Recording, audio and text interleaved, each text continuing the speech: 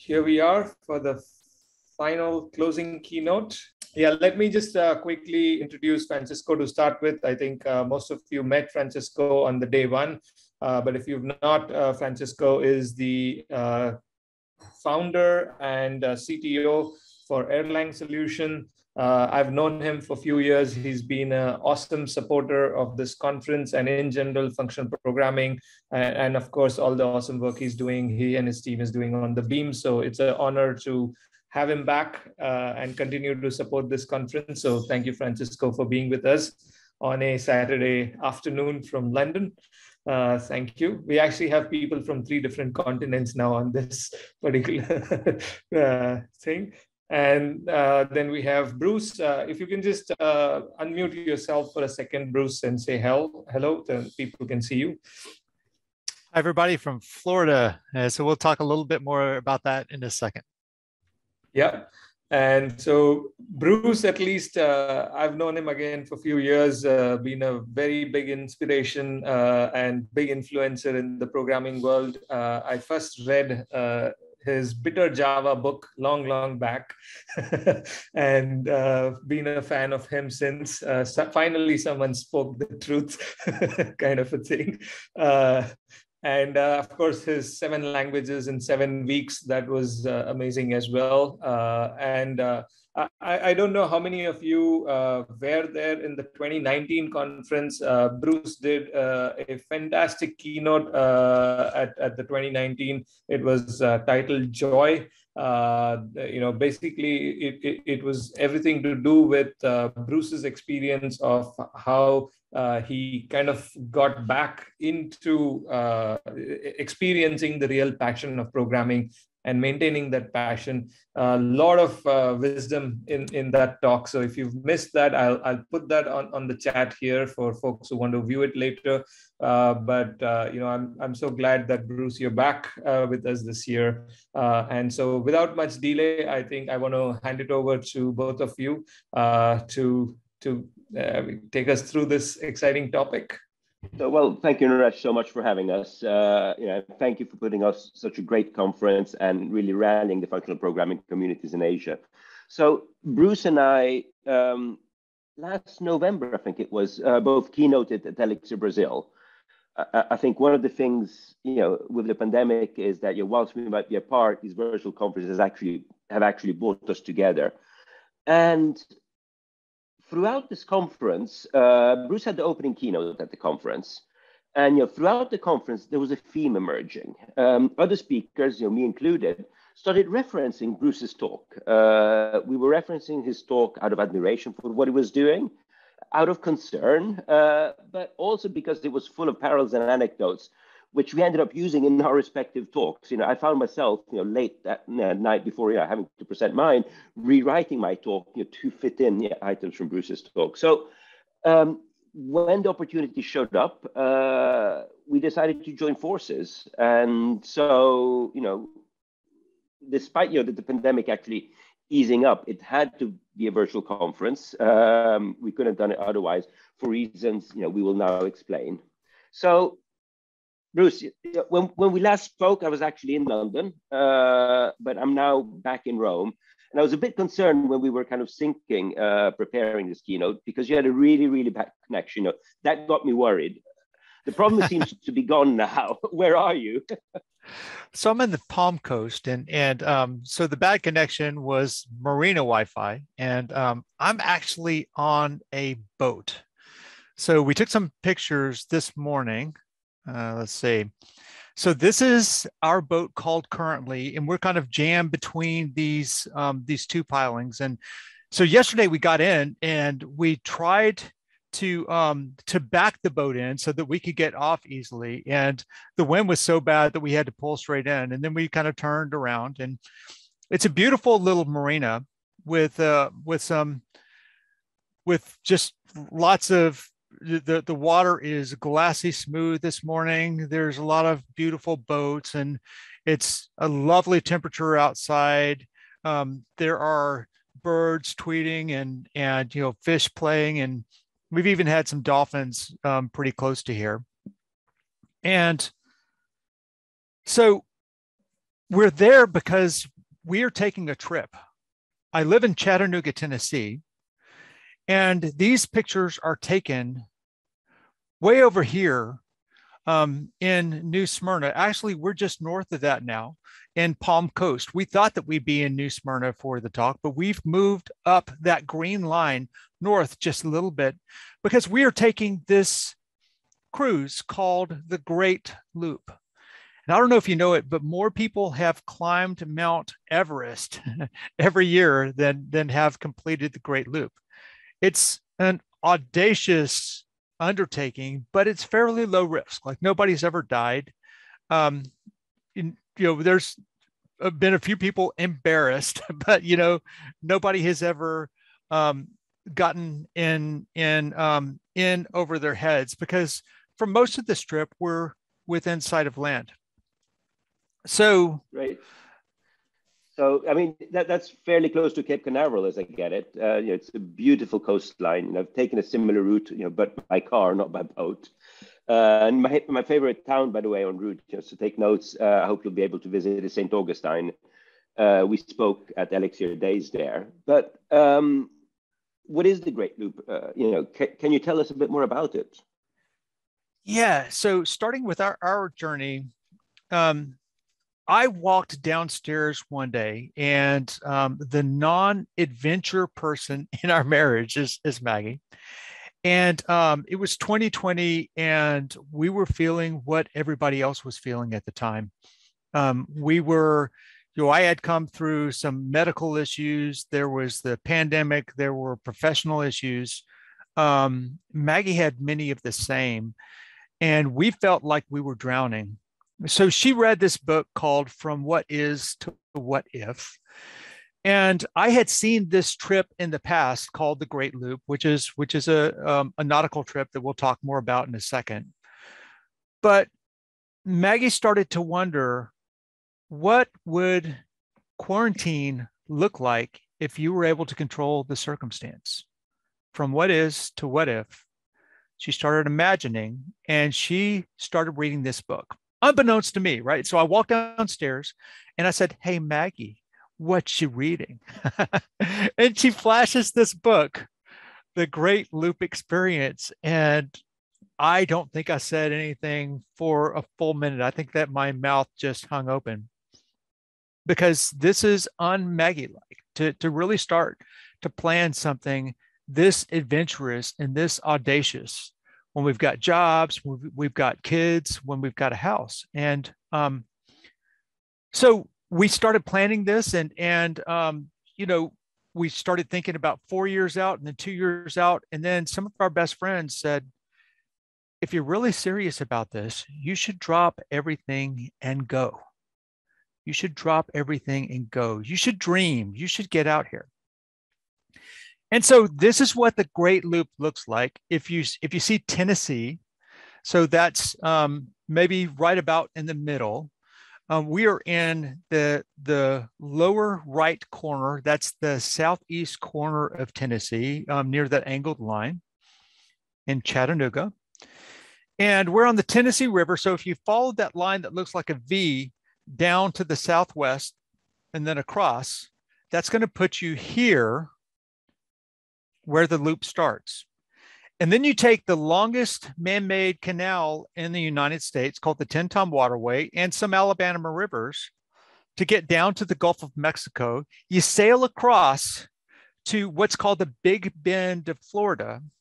And then you do what's called, dun, dun, dun, the crossing, because the blue line on top there gets too shallow for most boats, and it's a little bit too treacherous to do alone. So most people take a long trip across. The only time that we're out of sight of shore, we're about 70 miles offshore, but we do what's called the crossing, and we come into a town called Tarpon Springs. We actually went a little bit down to Clearwater. And then you go down around the tip of Florida and the Keys and Miami. You come up the coast all the way through Georgia, South Carolina, North Carolina, near Norfolk, Virginia. You go up near Washington, D.C. into the Chesapeake Bay. You come out and then around New Jersey to New York. and then up into to Canada, into the Canadian Great Lakes, through this beautiful waterway called the Trent Severn Waterway. And then you come out at Chicago after going through Lake Michigan. Then you go down the Illinois, Ohio, and Mississippi rivers. And then we turn back to the Tennessee and we're home. And so Maggie and I said, we're going to take the dog. We're going to do the trip. We're going to buy a boat. And so we were imagining, what if our circumstances were different? What boat would we like to live on? And we said we'd kind of like a tiny house on water. And that's effectively what we got to do the Great Loop. We got this little boat that we're calling Currently, right? Because currently is kind of now, what's happening in our lives right now. And this is what the boat looks like now. Though when we saw it the first time, it was on land, and it was, you know, the paint is shiny and everything, but it wasn't in the best of shape, but we loved her immediately anyway. I mean, it was love at first sight. We knew that we were going to put in an offer. We came in planning to haggle, and we said, no, we're going to pay you the full price. And so we got this boat, we whipped it into shape, and to whip it into shape, we had to ship this across land. And so this big forklift came and made noises with our boat that no boat should ever have to suffer. And I was sad, and Currently was sad. And then they dropped the boat onto the trailer, and the trailer and the boat together made these loud, angry noises. And I was terrified, and Maggie was terrified. I think I cried. And so eventually the boat showed up unscathed in Chattanooga, Tennessee. And they took this big lift, they put it in the water, and then we drove the boat home. Sounds amazing. Is it as easy as you originally thought? Yeah, so you asked that question already knowing the answer, maybe to embarrass your friend. Famous words, yes. So yeah, there's this little cove. When they put this thing in the water, there's a little dock behind you. And what you can't see is that this is a cove surrounded on all sides. And there's this little dock. So if you're looking at this picture, or if you're nautical off the starboard side, if you're looking at this picture, it's off to your left, there's a dock. And you see that little dock with a pole on it.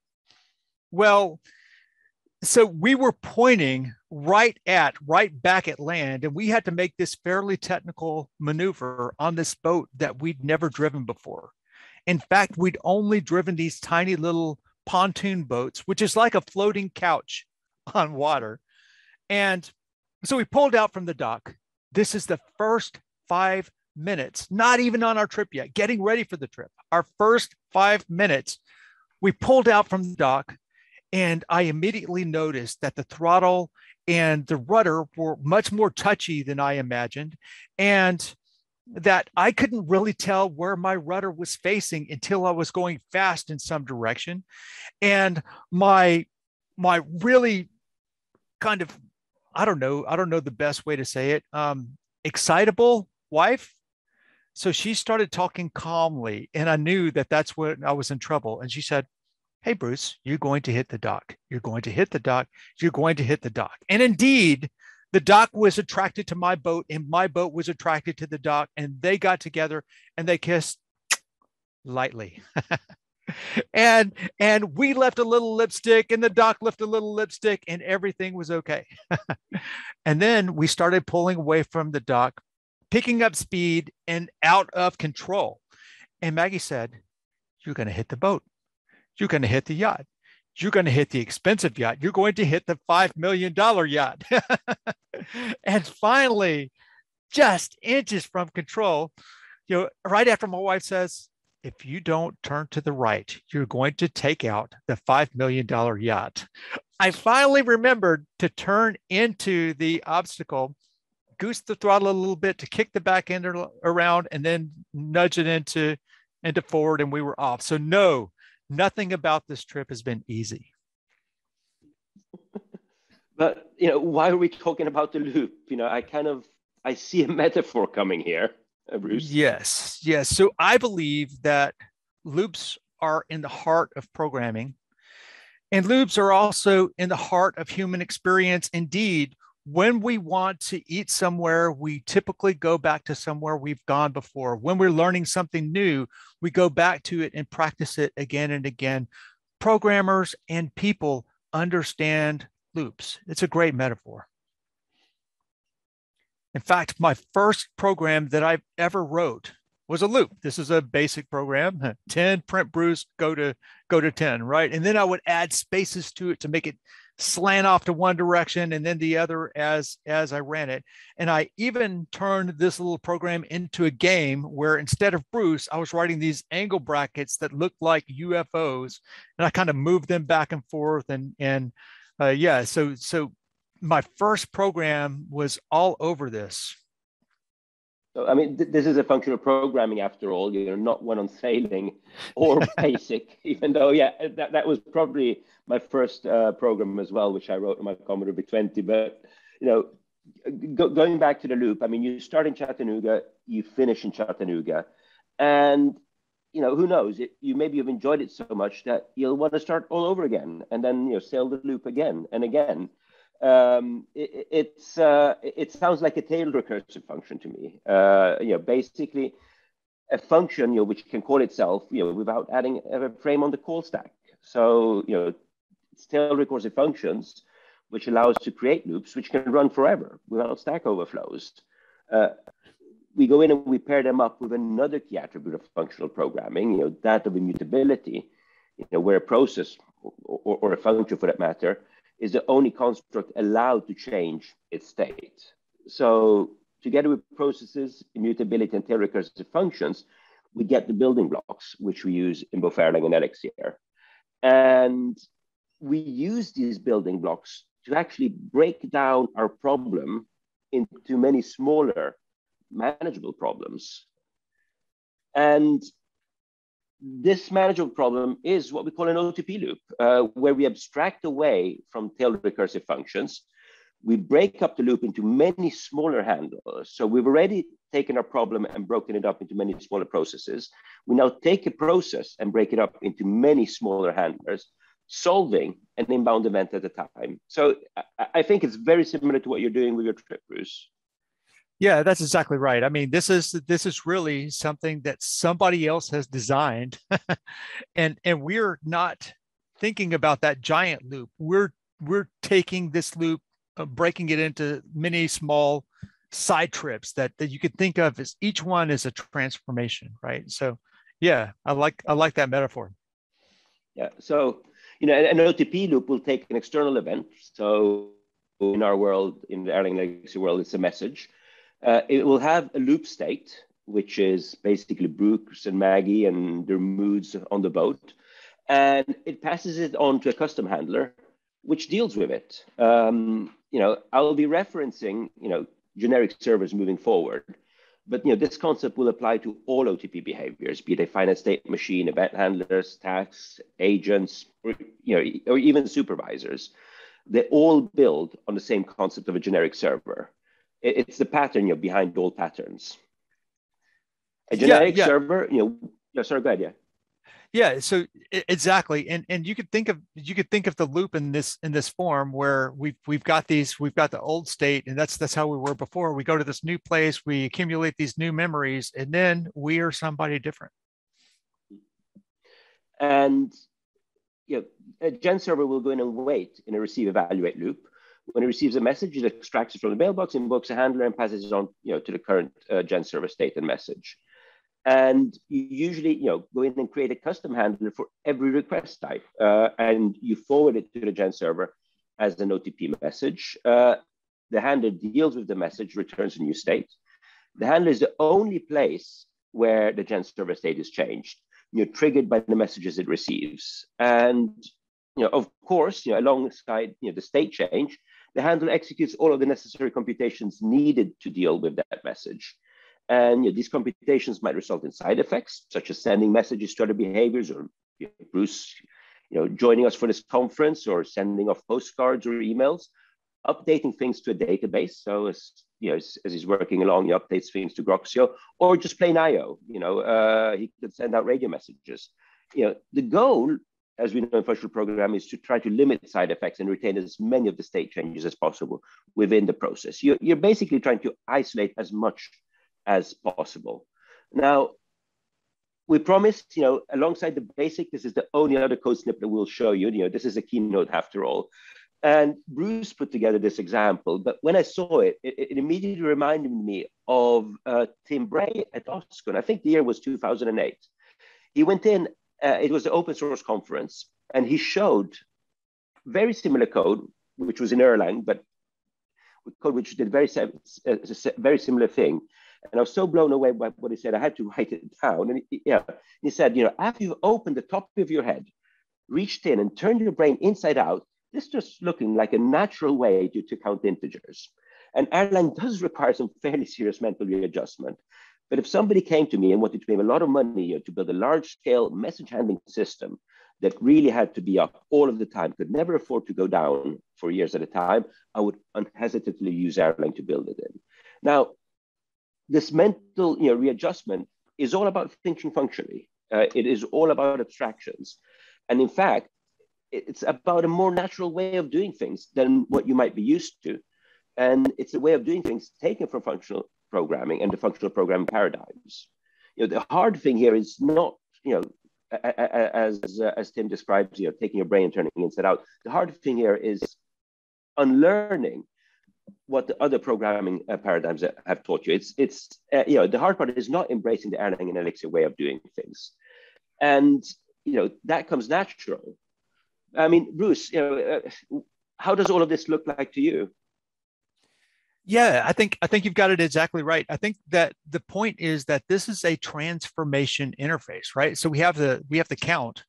And all the user needs to provide is this function, this count plus one, right? So, and on the river, we see something that looks very much like that. We don't have to build all of the infrastructure of the river. It's already there. What the infrastructure needs to be added to make a river that's deep, navigable, is a transformation interface. So I know that sounded confusing. Let's make it a little bit more concrete, right? So think to a movie called The Jungle Cruise, where you have this iconic scene of this boat going over a waterfall, right? And the problem is that the level of the river on the upstream side does not match the interface of the river on the downstream side. The levels are different.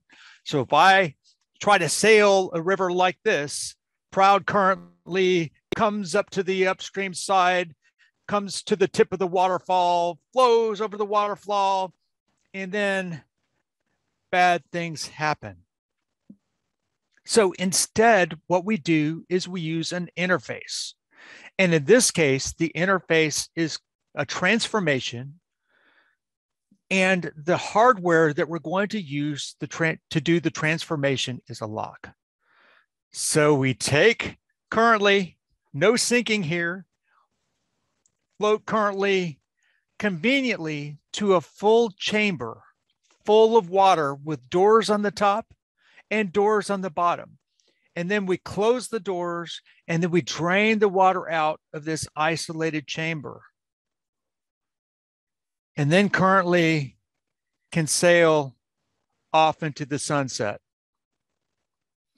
And this is what it looks like in practice. So this is a lock that we're pulling into. This boat in front of you is a tow called the Bearcat.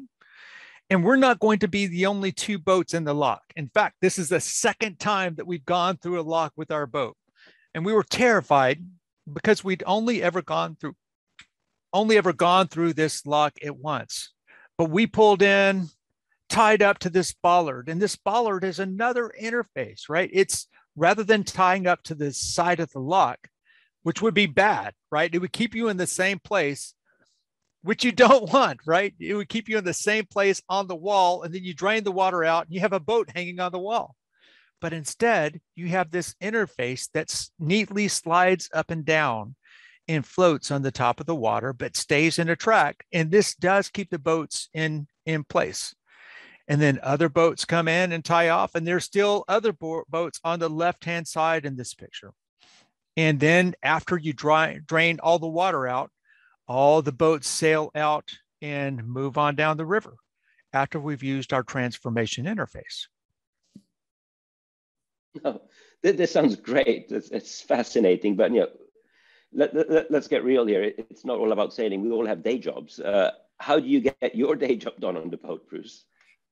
Yeah, so effectively, we look for times to sneak in work between all the other things that are happening, so effectively, we're looking for 3 or 4 hours that we could really hit hard.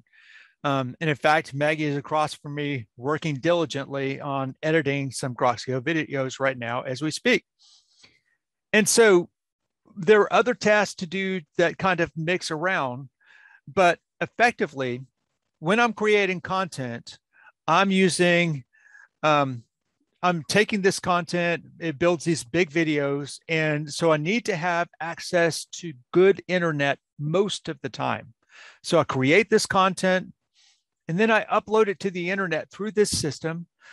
So the antenna is called a pointing antenna, which is 7 individual antennas under the triangular cover on the upper left. And those 4 of those connect to 2 different cellular providers. 2 of those connect to a Wi-Fi gateway, and 1 is a GPS signal so that we could tell where we are. And that connects to this system called a PEP wave. And the PEP wave, if you see on the bottom left, there are 2 cellular SIM cards. And so that we could use 2 cellular providers and stitch together the best possible signal between the 2. Now, most of the time this works. Like now we have brilliant internet, and we're in this small town called Palm Coast. But sometimes, probably 3 times so far, we haven't had any internet at all. No internet, just alligators. Well, so what that does is it makes you eventually consistent, which I guess is not an issue at all for you. You do not need asset properties. You do not need transactions. You do not need strong consistency for what you're doing. And that the same applies to a lot of the systems I design. Eventual consistency is enough for your use case, and you need to build your software around it. I mean, what I take is important for you is that you are continuously able to develop new material for Groxio, which you then upload. But if there's a delay in uploading it, your users won't probably notice. They won't notice there's latency, and that they will get the new content once you're out of the alligator swamp. Is that right? Yeah. So and you can see that in some of the other things that we do on board. So we'll get to the power in a second, but we're going to have to be maintaining our engines, right?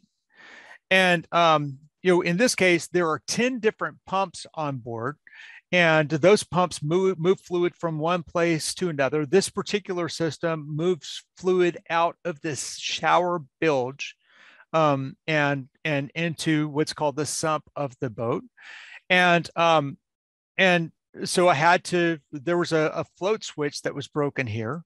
In this case, there's here's my engine. And as you can see, there's a little bit of redundancy baked in here. Yep, I see 2 oil filters, and that's so true. I think you had 2 fuel filters too. Yeah. You had 2 SIM cards. You need 2 of absolutely everything, to avoid single points of failure. I mean, you need a Bruce and you need a Maggie as well,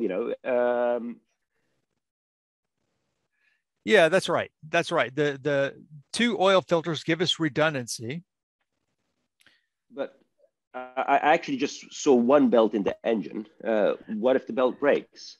Is that not a single point of failure? Do you have sails as well? Do you have oars you and Maggie can take and use? Yeah, we do have some systems that I'd like to talk about. So we don't have perfect redundancy in the sense that you're used to thinking about it in like in the Erlang sense.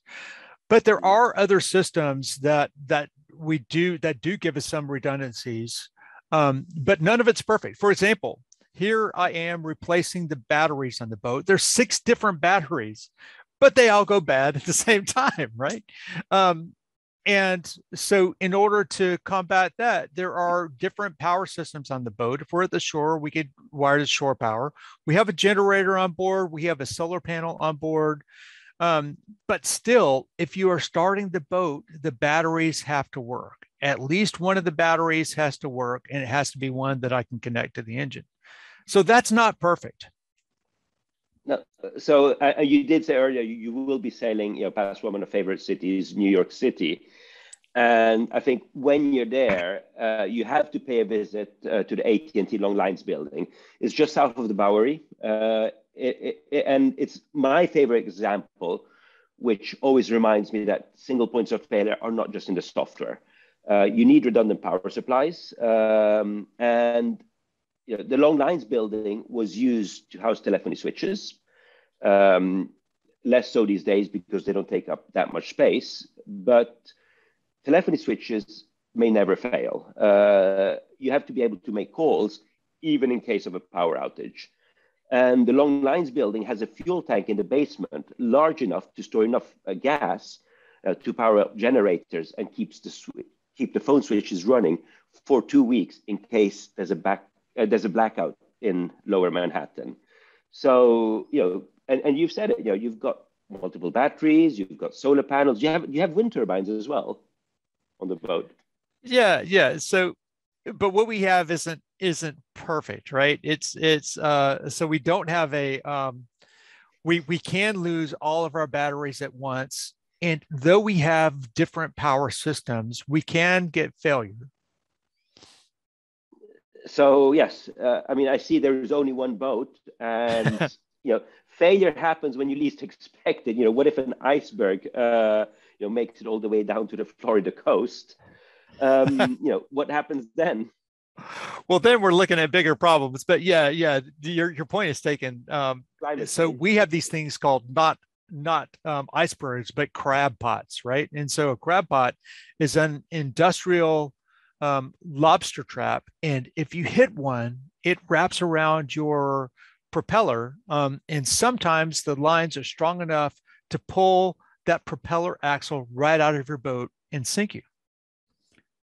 So we have systems for thinking about how to make things a little bit more redundant. So one of the ways is that when we are not confident about something, then we're always running with a buddy boat. So you saw this picture of us coming out of the locks. Well, that ship right there is a tug. I think it's an American tug or a Nordic tug. And we ran down to Chattanooga with that buddy boat. But there's also this crossing, and that's a little bit more extreme because at that point we're out of sight of land. So we need to think more about that system. So I want to talk a little bit about that. So this is where we're trying to cut across the Big Bend of Florida. And you might think that it would be better to follow the shoreline closely, but it turns out that those waters are treacherous because they're shallow and because the sand moves around. So we get what we call shoaling. So it's relatively easy to run aground. And if you run aground and the tide goes out, then you're landing on the side. Then you're letting water into places that it's not supposed to go. You're letting fuel and oil out of places that it's not supposed to go. And it can be a bad situation.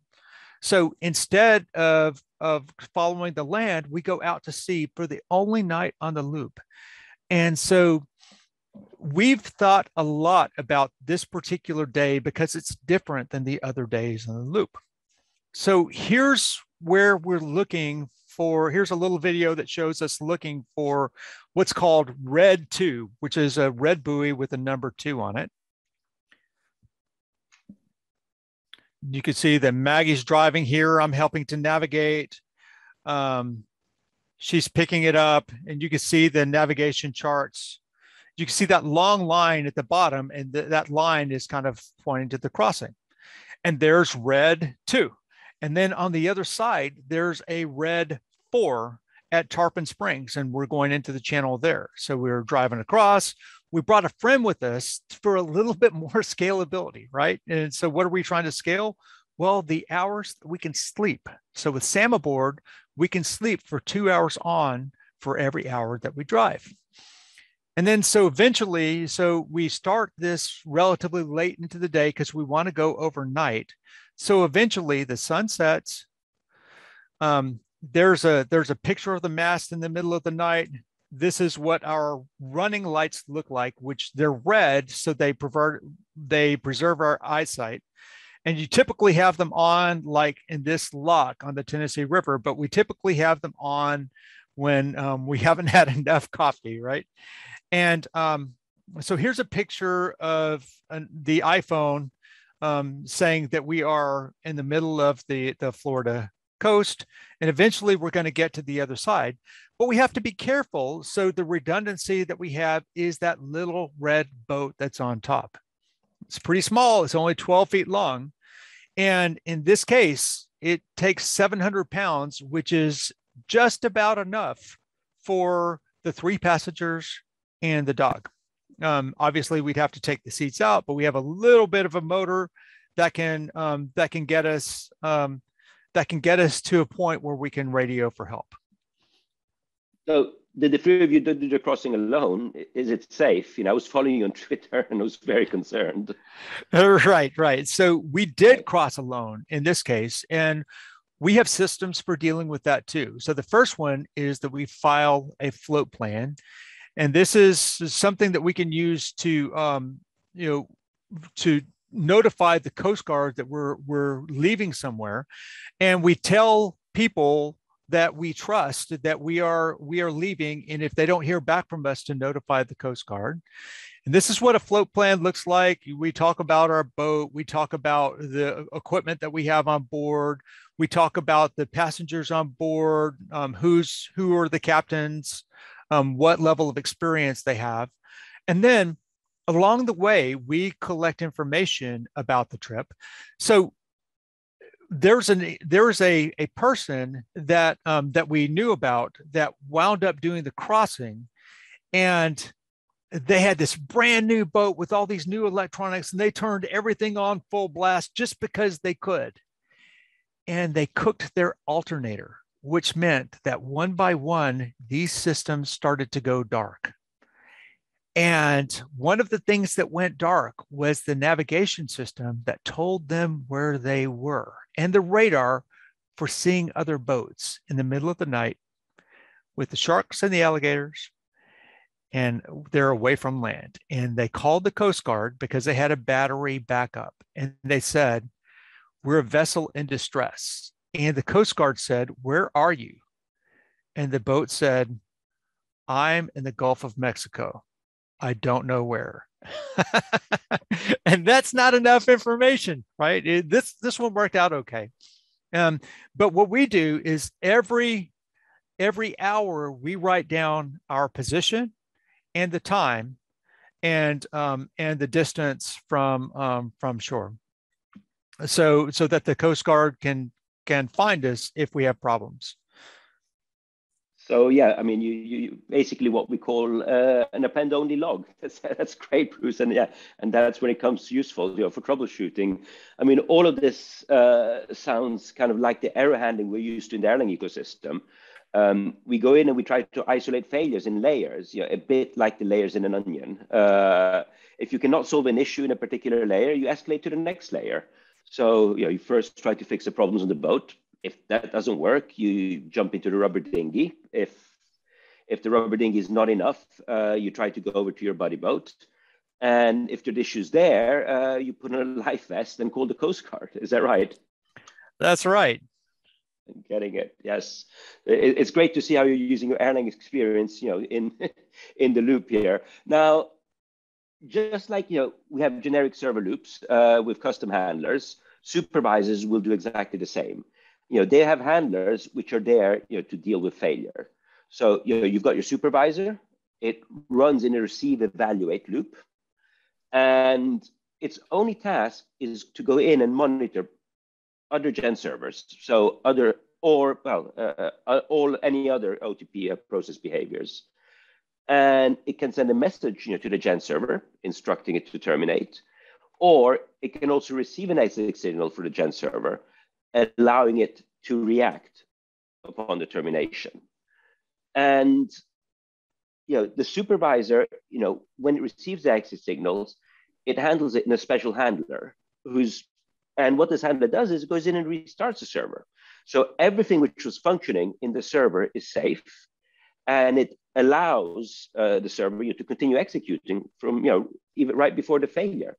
So I guess, Bruce, it's a bit like your insurance company being very quick in paying out if you do crash the boat and supplying you with a brand new boat, so you can actually go in and complete your trip. But I trust you that there are also limits in your insurance as to how many times, it will give you a new boat and restart it. I'm wondering, I don't know if you've seen it, but I'm wearing my, Keep Calm and Let It Crash t-shirt today. I'm wondering, have you printed your, Keep Calm and Let It Sink one? Not yet, but we have to have a Keep Calm and Let It Sink shirts. Yeah. Let's start a thing here at Elixir at Functional Conf India. Yeah. That's right. Yeah. Now, I love I love to cook. You've been to my house many times. We've shared many good wines and many good meals. Do you need a cook on board? I mean, the reason is I'd love to sail and be part of the loop, maybe flip a few burgers and make a few plates of pasta. Come on, we'll take you. So can you feed my family? Well, sort of. So we can. Yeah, we've got room for 6, so we don't grow beyond that, and it has to be the right 6, and you guys definitely qualify. But yeah, so 6 during a daytime run, but overnight, no, we can't do that. So you'll need a second boat, and you'll need the second boat not only for fault tolerance, but also for scalability purposes. Could we maybe, we'll leave the kids with you and Maggie, and then Alison and I can go into the other boat, or I'm sensing another problem here. What if we want to invite Leslie Lamport along? You will need at least 3 boats if he needs to join. Right. How do we solve that?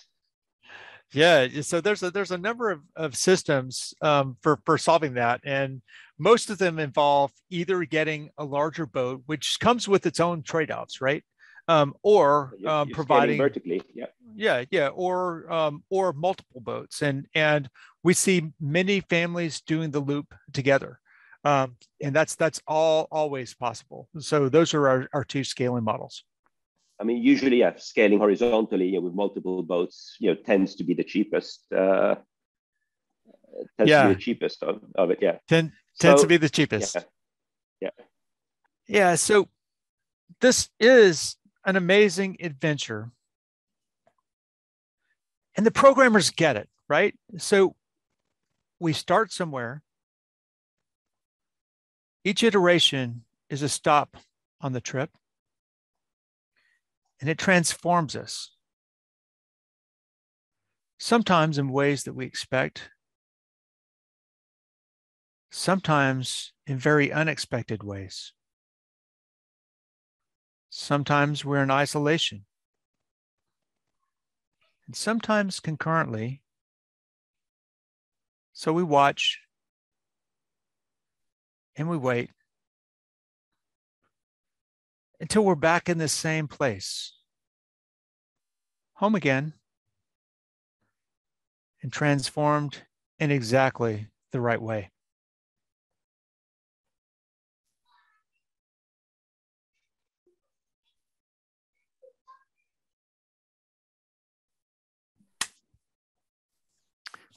Thanks for leading us through this. Yes. And thank you, Naresh. Awesome. All right. I think there's lots of comments, and I think we should turn over and take some questions now. There's an amazing and an inspiring story, Bruce, here. You probably are now going to be inspiring a whole generation of programmers going on their own version of adventure, whatever that is. So thank you. And that's what it's all about, right? It's maybe So for us, it's a loop. We had a house close to a river. I grew up in a river town. But I hope this does inspire other people to reimagine the circumstance. So Maggie had was sad because we were in quarantine and we were letting life happen to us. And she reimagined what happens if we reshape our quarantine. And that started this whole adventure. And we've just kind of cracked the surface. So I hope that you'll take the chance to reimagine your circumstance.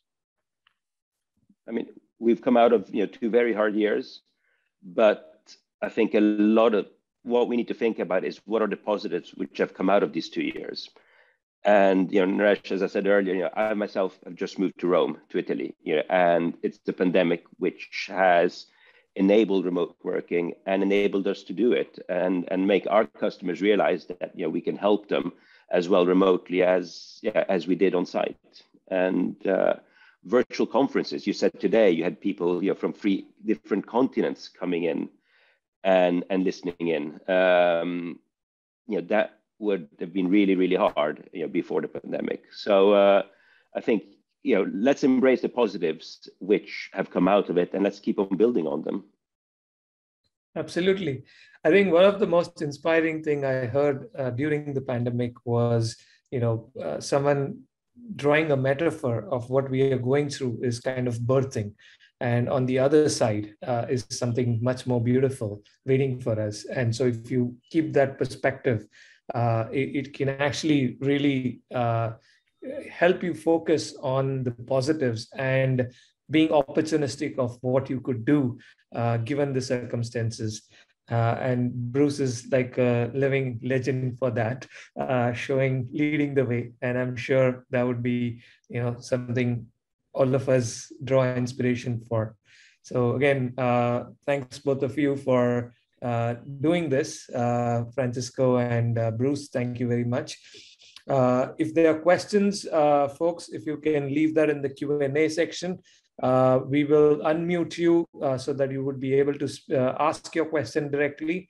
And maybe we'll take 10 minutes for questions. I'm sure people have, someone earlier commented that I have hundreds of questions.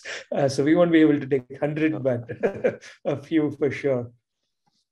So we've got Brian. Hi, Brian. Great to see you, Cardarella. And he's got a question. Brian, can you unmute yourself and ask it in person? Brian, if you can just lift your hand, raise your hand, I will unmute you.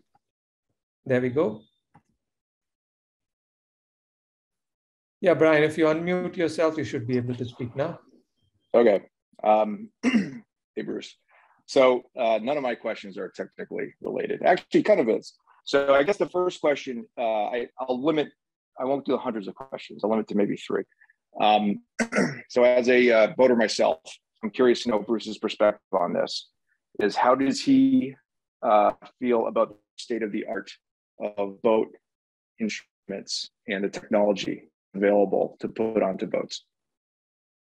So I assume that you're talking a little bit about AIS. Well, that was the question I put in there. That was what I was going to get to. I'm more interested in just the general instrumentation. I assume you have Raymarine or one of the other brands on board. Yeah. So what we do. So I believe that that what's happening in boat electronics is the same thing that's happening in car electronics. That that you have a new car and it works great, and then 2 years down the line, it doesn't work so great anymore because there's 8 more state-of-the-art systems that have been delivered, or all the maps that you bought have been updated and they're not current anymore. So what we tend to do is we use the big electronics package right there. Can you see that? So yeah, that's our that's old Garmin system, and then on the top of that, if you see, there's like an iPad with all the fingerprints all over it. And yeah, we use that with Navionics, and I think that's a pretty common way for people to address it? Yeah, That's what we do. I think that's my point, is that everyone ends up using their iPad or iPhone because Yes. boat instruments suck. They're terrible. Yes, And yes, they do. It feels like you're taking a step back 10 years.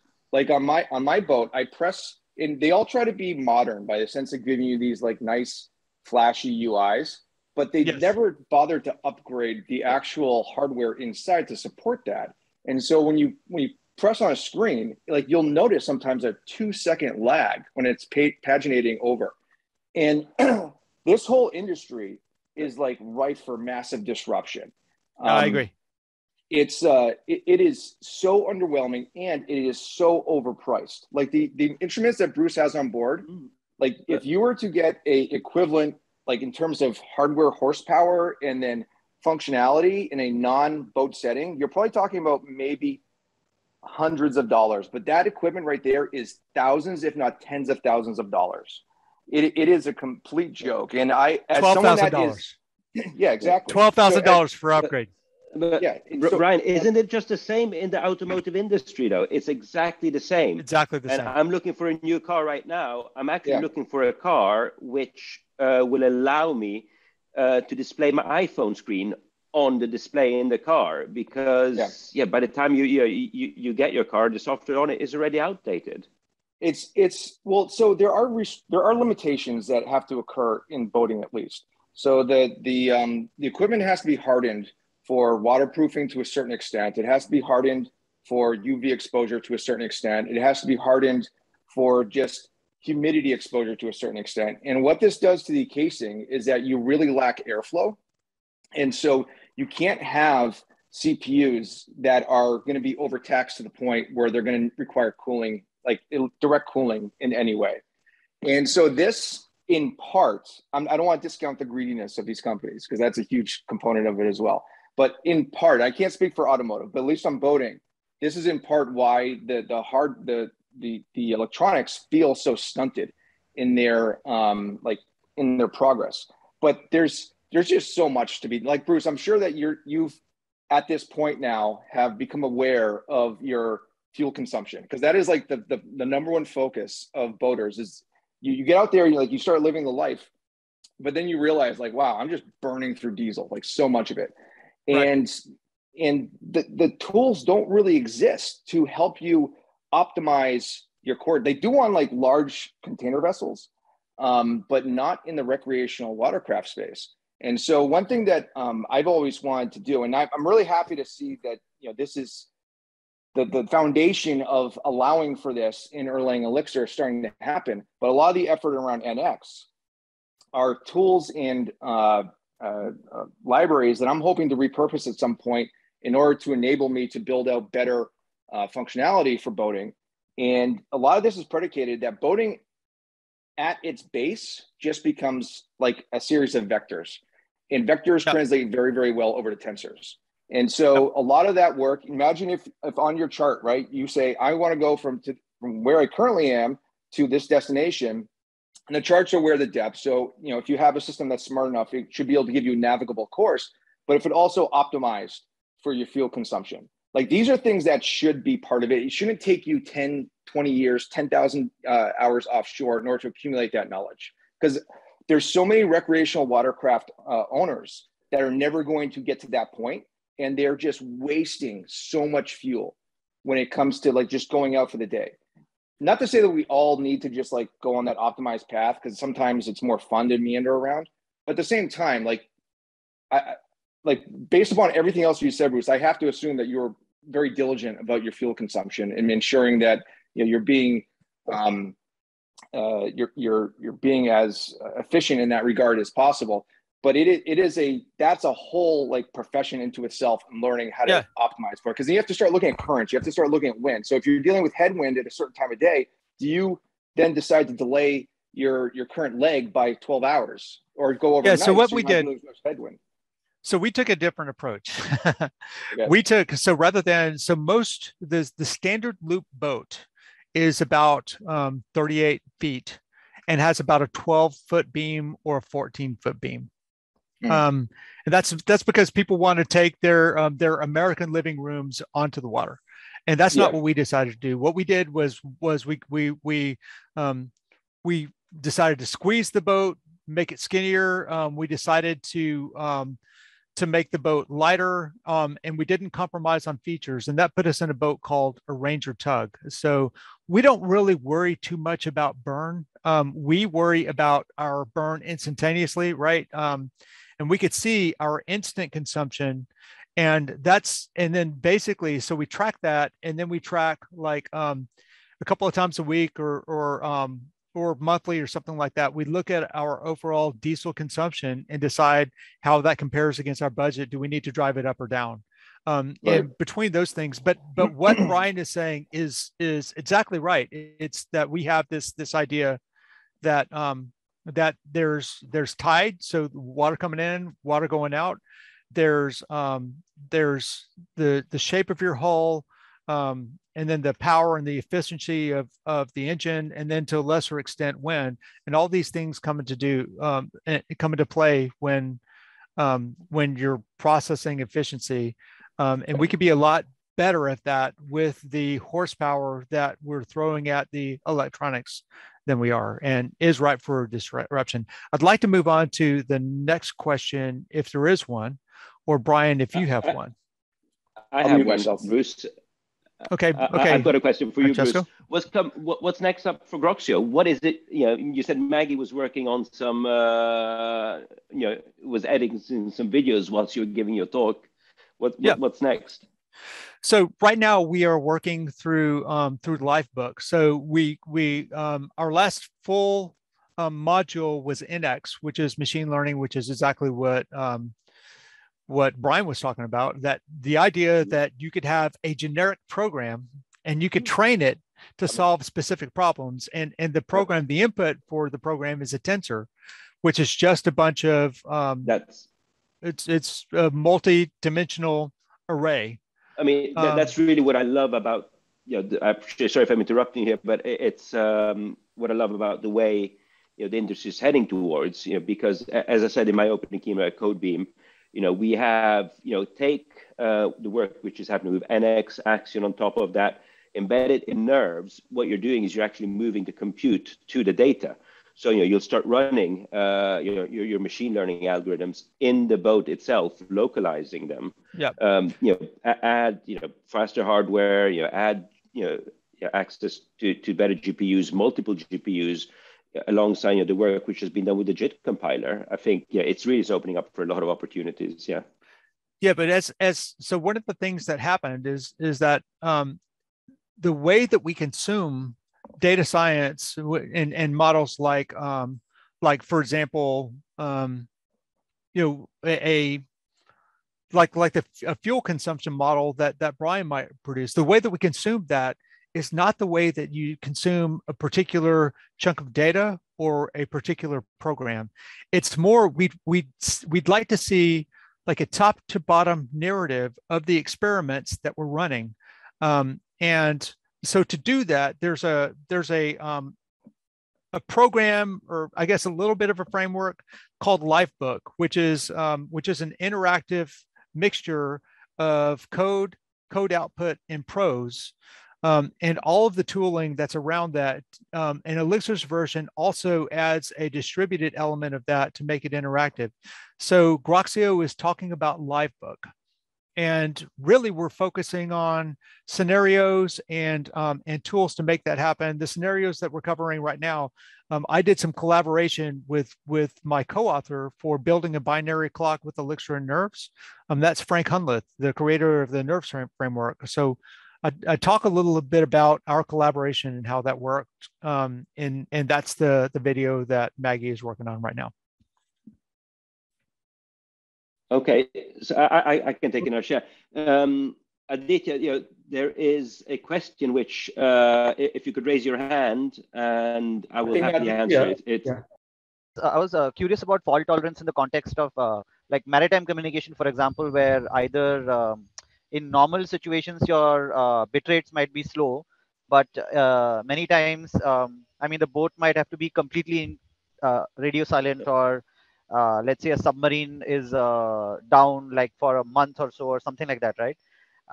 So like a Erlang beam style system would probably be fault tolerant for maybe minutes or maybe an hour hour scale outage. But like, how does it behave in case of like so much asynchronicity or disruption in communication? Like, what are the properties of that system? Curious. We've been building systems like that for decades, as you've just described. I mean, network outages are rare today, but they can last days. Network outages can last weeks, and despite these network outages happening, you still need to be able to function. So this is something you need to build into your business logic from day one. So you cannot go in and design a system, and then halfway through the designing, go in and add a feature. Okay, but the system also needs to work offline. It needs to continue function offline. It's something you need to start doing in from day one. And just to give you an example, I mean, we had one switch where partial failure meant that you couldn't do any long distance calls, but all your local calls were still being served, and then they kept on being served. But long distance calls couldn't happen because someone had cut the cable. So it just very much depends on the type of problem you're trying to solve. And you added in a follow-up question that telephony cases by contrast would be fairly soft real time, where down can be a few minutes maybe. But again, that's not necessarily the case. It just sometimes you do develop systems which could be down for a few minutes, after which you get into trouble. So that could be a bank system, for example, where there's only so much money you might want to allow people to take out of the bank accounts before they start hitting their overdrafts. Right. And so, I'll add another. Like the cash machine system is basically like that. I guess every cash machine has some sort of a rate limit of money on it, because if it loses connectivity with the bank, it should still be able to dispense some cash, but not. It will correct. It will still. It is spend and things like that, right? Cash systems are not synchronous, unlike popular beliefs. They're asynchronous, and and they lead to eventual consistency. And they've actually done it where they've gone into two separate cash machines and extracted money at exactly the same time, and with not enough money on the account went overdrawn. That is how these systems are built, and it's all about trade-offs. It's all about trade-offs between consistency, availability, and reliability. And depending on where you want to be in that quadrant, you need to base your design decisions and your trade-offs on that. So, and I mean, Bruce, even if you go into Elixir and the Phoenix framework, the channel presence is built with exactly these trade-offs in mind. Is that there are independent systems, and they're each locally consistent, and they're eventually consistent with the whole system. It doesn't matter how long you're offline. I mean, I'll just quote Joe Armstrong here. Erlang, you fire off a message, but you've got no guarantees that the receiver will receive that message. So you send and pray, and you pray that the end user receives that message, but you don't know if it does. Within a virtual machine, yes, it will receive it, but if you're in a distributed system, you don't know if it will receive it, and this lack of reception is what you need to deal with in your program itself. So that's where you're lifting that fault tolerance. Yeah, I'm also curious, like the pathological cases, the two, or whatever, the network is incommunicado for a long time, and then there's suddenly a lot of stuff to send across, and then there's like this crazy amounts of chatter which sort of saturates the network potentially, or I suppose those are pathological cases where you need to reconcile the state of two heavily diverse systems, right? It completely depends on the format. It completely depends on your use case, and you need to design around your use case. You need to design your system around your use case. It's not something you can bolt on as an afterthought. So if there are requirements that your system has to be offline for weeks, then you need to test it and make sure that these vast amounts of data can be transferred when the system comes up again, and have possibly have some form of throttling. I know a lot of these a lot of distributed key value stores have exactly that, and help them cope with these surges in data. And we've had many interesting experiences addressing systems where these use cases hadn't been thought of and just happened afterwards. Right. And I can provide two examples. So I mean, you've already talked about one, like a nuclear submarine, that has its own consistency demands that we'd all prefer not to be thinking about exactly right now. But there's another one called Nebo, and Nebo is a system where we have this little chunk of hardware that's in a closet, and it has been up for every day except 3. And every day that it went offline because we didn't have that particular device didn't have connectivity, we got a flood of messages saying, "Where are you? Did you sync?" And so, yeah, as a consumer, I know exactly what you're talking about. There are systems that aren't designed to be robust and reliable in this time. And Brian's right. Maritime systems are ripe to be disrupted.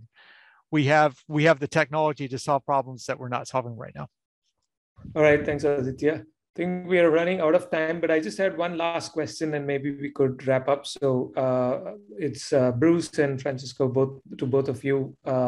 In your loop metaphor, you touched upon a lot of similarity between functional programming and what Bruce is trying to do with his trip.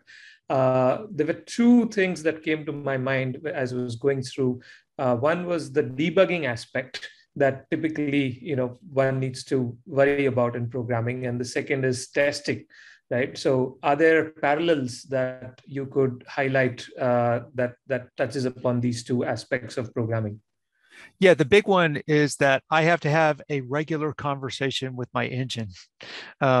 Should do it every morning. It's probably every 2 or 3 mornings with me. But essentially, there's a regular maintenance program, and part of the maintenance program, like every 200 hours, I have to check something called the raw water impeller, which means I have to finagle my way into this engine hatch and do what we call boat yoga to kind of reach 6 different screws, pull those off, and check that that this rubber star has all of its tines on it, and that it's still supple. And if it's not, then I can't cool my engine, and it's going to fail. Right. So that's an example of a test that I need to run on a periodic basis. I also need to check my coolant and my oil level every morning, because those are systems that can make me fail today. So we do that, and also there's a little checklist. We're kind of looking around the engine for leaks, because if you keep an engine room pretty clean, problems, the engine will tell on itself, right? We'll be able to see individual problems. So this is not a perfect example of a software test, because a software test typically I will run after I make a change. This is a test that I have to make on a regular basis. So this is more like monitoring of sorts, right? Like so spot on. So exactly, and when I started programming, we had debuggers where you were able to go in and trace your code sequentially. And it was when I started my career at Ericsson, when I first came in contact with concurrent tracing. So we had the process manager, which was part of OTPR1. It was a tool I was working on when I was on the OTPR1 team, which allowed us to start tracing concurrently. And all you need to look at what's happening now. Look at OpenTelemetry, look at what's happening in the distributed tracing space. That's all coming in now, and we have tools to help us do exactly that, making distributed tracing accessible, to the masses, and it all feeds into so the process manager has now turned into the application monitor, AppMon. It's turned into basically a large-scale monitoring tool where it goes beyond concurrent tracing. You're able to monitor memory, CPU usage, core usage, and so on. So it's as our systems get more and more complex and more distributed, the tool chain is evolving around it and is catering for these needs. Absolutely. Cool. I think that's a good thing.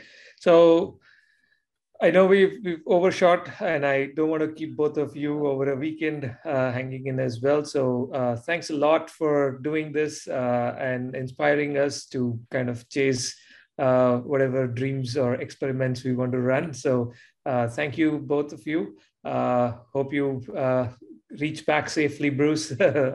We're hoping that you enjoyed the trip, but you're back safe home.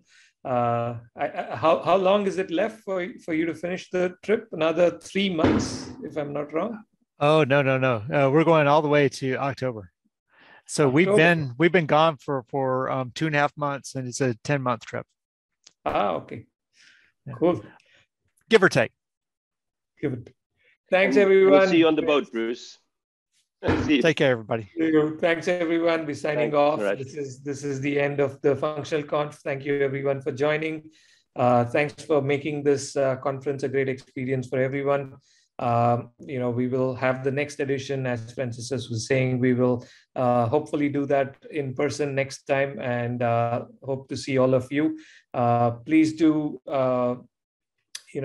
help with the conference itself, in terms of speakers, in terms of volunteers, in terms of program committee. So as soon as the next conference planning starts, we will let you know and look forward to working with all of you.